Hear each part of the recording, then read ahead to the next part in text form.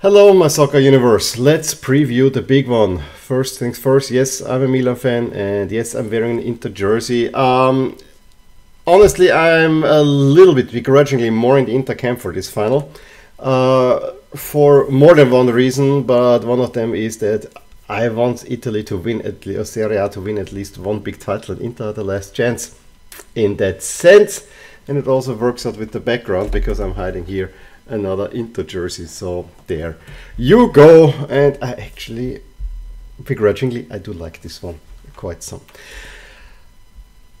It's gonna be an interesting final, but it's an interesting final. I think I can see only two ways that it's going. We'll talk about that in a bit. I either see Inter sneaking to a 1-0 victory somehow by sheer luck, or the best team in Europe. And yes, Manchester City are the best team in Europe, and all the concerns you might have with the construction of how Manchester City have been constructed, all that aside, this is a brilliant side that have been played brilliantly, that have never really been challenged in this Champions League season, and for that reason, most, probably including me, see a relatively clear Manchester City victory. But we'll talk about the intricacies of that game towards the end of the video. I first want to say, where's this final be played? We know it by now. It's played in Istanbul, and Istanbul, as we know, is the capital. No, it's not the capital of Turkey, but it's the largest city in Turkey. Maybe the capital in mind because it's by far the most important city in Turkey overall. Historically, also a very important city, was being first Byzantium, Constantinople, before being called Istanbul, having three names, was already the capital of the Eastern Roman Empire and the Byzantine Empire. There is so much history attached to this place. I personally have never been, although at one point I was close to going there. But just on the location on the Golden Horn, the many sites, and the hustle and bustle, it's kind of on the transition between Europe and Asia. In fact, one side is in Europe, the other one is in Asia, so that makes it a very, very interesting place. The stadium that is played in, I have to say, is rather underwhelming. It's the Atatürk Olympic Stadium that lies more or less on the outskirts. It's a horrendous stadium for a final, if you ask me. Yes, it has the capacity, and yes, it hosted a Champions League final before. I don't like that this is one of those old style large bowls with a running track around it. I am seriously gutted that it's played in this horrible, horrible stadium. Especially when in Istanbul itself you have at least two, if not three other, not as big, but other really, really cool stadiums that could get you an atmosphere. That is for me the one downside for that. Okay, the referee for this game is none other than Szymon Marciniak, currently considered the best referee around. He's of course from Poland, and has already officiated the World Cup final this season. So he is having quite a good season. Whenever there has to be a big name, there's a big name fixture, he's called up. I think he even refereed the return leg between Inter and Milan, showing you he is definitely a big weight. Personally with him, I think he is a very authoritative referee, and there has been actually some misgivings because he showed up at a very right-wing rally, which he quickly defended himself and apologized big time. So I think it was an honest way that an agent booked him there in Poland, but that could have gotten him in trouble for sure. The one I actually was at a game that he refereed in 2019, where I still think the penalty that he gave against Lask, against Bruges, was ridiculous. But I concede the fact that he has been working himself really up and become a super referee overall. Now, when it comes to the comparison between those two teams historically, honestly, there is no comparison. As much as we will see that City are favored in this final over Inter, as much Inter are the bigger weight. I mean, just look at the championships, 19 versus 9 domestic championships, cup wins also, Inter dominate then. Most importantly, Inter have 3 Champions League and 3 UEFA Cups which is now the Europa League. There is a legacy behind Inter that Manchester City cannot live up. The only European trophy for City was a solitary Winners' Cup, I think in '67. In the final they won against the Polish team, I want to say Górnik Zabrze, in Vienna, of all places. So just by pure status, there is no comparison between those two teams. I want to make that absolutely clear. However, when it comes to the current squad, and currently, well, I mean, simply the market value of City is twice as much as Inter's. That tells right there the story that all the successes of Manchester City are recent successes. I mean, we know that they have now won, was it 5 out of the last 6 Premier League trophies? So that's more than half of their current tally already, and winning 2 more before that. So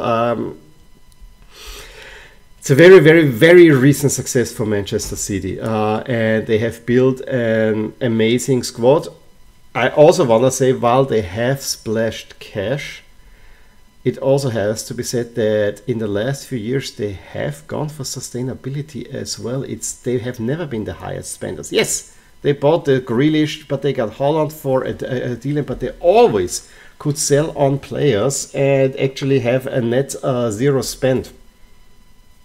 That is something I think is underreported, because yes, I myself, there's a lot of financial doping, there's a lot of allegations going on, but for the squad building itself that Guardiola has done, Guardiola and his management stuff, it is actually way more economically sound than one might suggest. We also see in the average age that both teams are not that different overall. However, it's definitely Inter is the older one. Old/experienced. Most of the Inter players, I'm not saying on the Champions League have been there, done that, but they are wily veterans of the game, which might be the one little thing that might be in favor for them, because most of the big name players for City, and I'm looking at Grealish, I'm looking at Haaland, potentially even Foden or so on, they don't have the experience playing than some of the Inter players do have. However, internationals, it actually is much more even. But however, just when you look at the market value, the quality that City have, it just far outweighs Inter's. So again, we have a European heavyweight on the one hand in Inter, and we have a recently rich team that will make an interesting matchup for sure. If I look at the pathways to the final, it also tells a story. If I look at Manchester City, not as good as a record as West Ham had in the Conference League, but City are still unbeaten. And what's even more, except for the Dortmund tie, all of them were super decisive. Sevilla 7-1 on aggregate, Copenhagen 5-0 on aggregate, Leipzig 8-1. Bayern 4-1 and Real Madrid 5-1. It's especially the latter two. Those were the only two challenges that one would have made out in Europe to see Manchester City out, and they both got in the end steamrolled. So that is a very impressive record.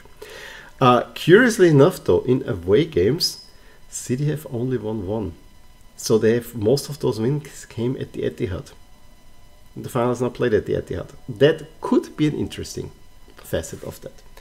Inter's path to the final, I don't want to say it's not equally impressive, but it's impressive nonetheless. I mean, the first one, the 2 matches against Bayern Munich, that's maybe the one where I make a check mark and say, this is the sign that Inter will not match up well with Manchester City. Because Manchester City destroyed the Bayern Munich, but the Bayern Munich that Inter faced was a completely different beast. This was still in the fall when they played a Julian Nagelsmann side that was quite really gelling.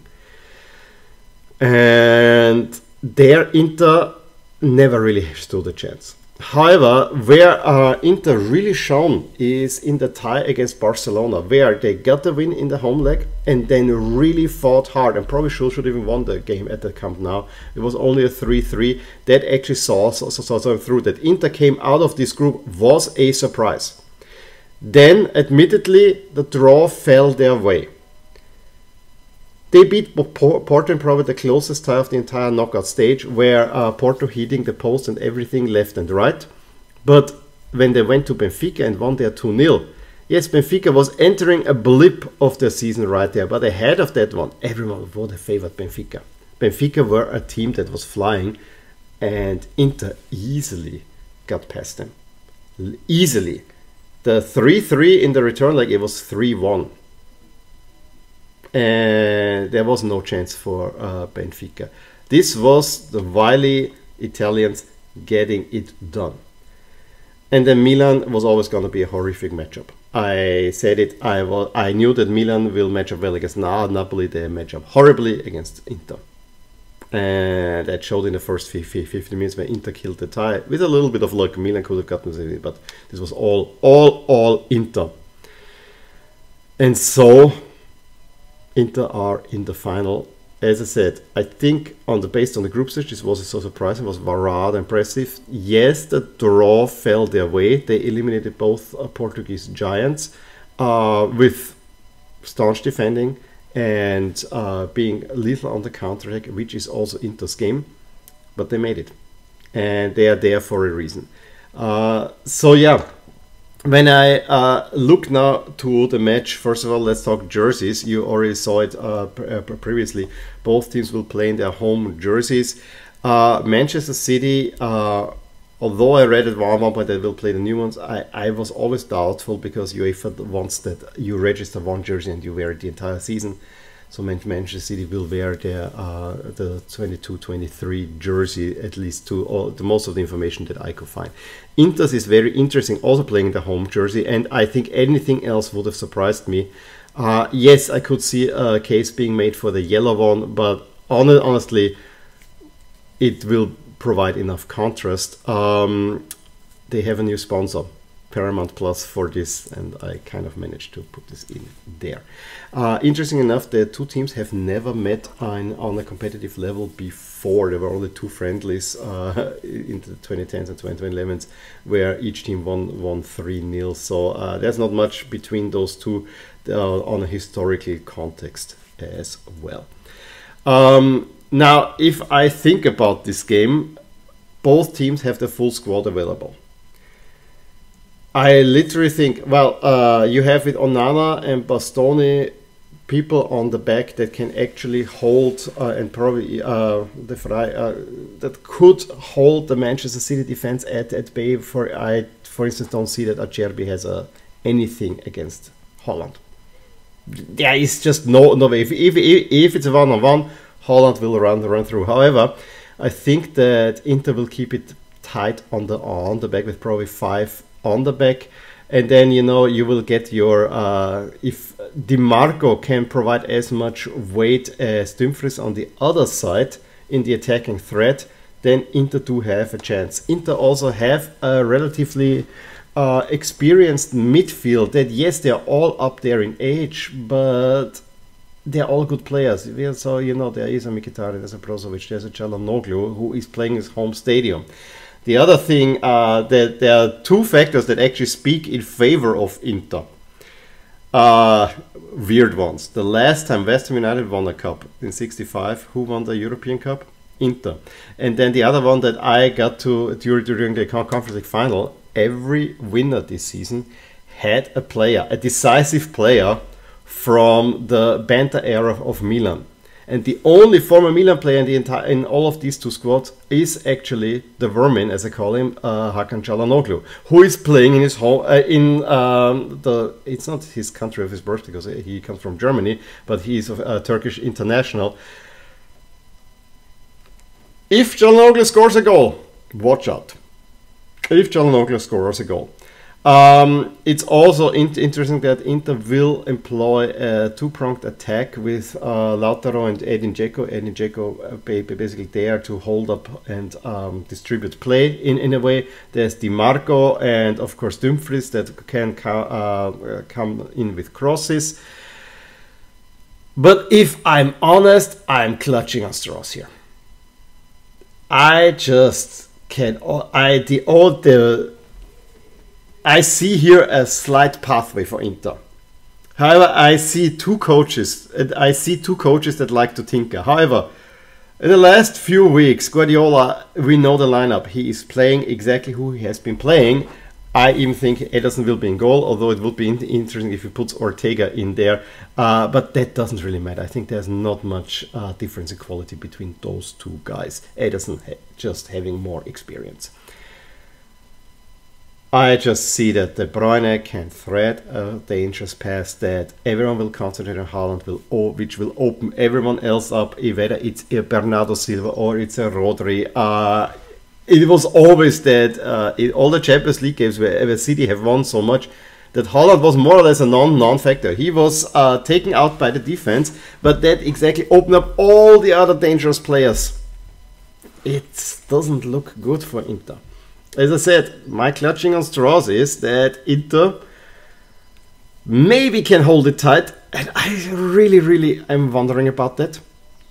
They are good on the counter-attack, and they're usually lethal on that one as well, although the spell where they were not winning for such a long time, they actually wasted chances left and right. But they have been getting together, and Inter have been on a really good run, but City have been on an even better run. Everything that you can compare, it doesn't compare well. It really doesn't compare well. Even when I think about the benches, and Coach Inzaghi is known for pre-planning all his substitutions. And he uses them all. Unlike Pep, who barely uses any as of late. Even there, yes, Lukaku has been great for Inter. But City can bring on a Julian Alvarez. They can bring on a Phil Foden. Amongst others, it is just, there is no comparison between those two. So as I said, if I think about this game, the only way I mean, and I'm clutching here on straws if I want to see Inter win, and this is either they hold it tight and they launch one counter-attack and frustrate City, and Onana is having a great game, and I think he's a great shot stopper, but he's not a goalkeeper that like Courtois in last year that can save you a game like that. But he's very good in the build-up play, and he's very good with his feet. And then you hit him on the counter-attack. The other thing is, of course, those two weird facts with the last time West Ham won and with the former Milan players, but we know that this doesn't count for much. And then there is one last one. That when I look back, how many lopsided Champions League finals were there? And when we speak lopsided, I mean, my model has City as a 63% favorite. That's huge. It's 2/3 winning City. I can think of just a few where it was that lopsided. Come to mind is, of course, Bayern Munich against Chelsea. Potential Real Madrid against Bayer Leverkusen. Juve against Dortmund. Milan against Marseille. What do those finals have all in common? There was a huge favorite, but the underdog won. That might be another factor speaking for Inter. However, I said it before, I can see only two ways. Either Inter win it 1-0, and I've said it's not often enough, or just City get the goal and just are the machine that they are and score and score and score. This could get ugly for Inter. If City find the form that they had against Real Madrid, this could get really ugly for Inter, because they don't stand a chance. And for me, the most remarkable thing is that Erling Haaland has not been scoring a lot, but City have been scoring a lot. And that's usually the mark of a really good team. That this is the one thing I really like about Haaland, is he's a team player. He does not go for the individual record. He scores enough. But if the others score, he's as happy for them. And this is what makes him so dangerous. As I said, it's a weird feeling. I honestly think City will win this one and will complete the treble. By the way, if Inter win it, they also get a weird treble of Supercoppa, Coppa Italia, and of course the Champions League. So yeah, those are my thoughts on the final. Please let me know what you think about it. Give me a thumbs up if you enjoyed this video, and we'll talk about the review of the final the day after. Bye! Hey there, I really hope you enjoyed this video, and if you did, here are some videos and playlists that you might enjoy too. Also, please consider subscribing to my channel and hitting the little bell icon so to get notified whenever something happens in my soccer universe. And with that, have a wonderful day. Bye!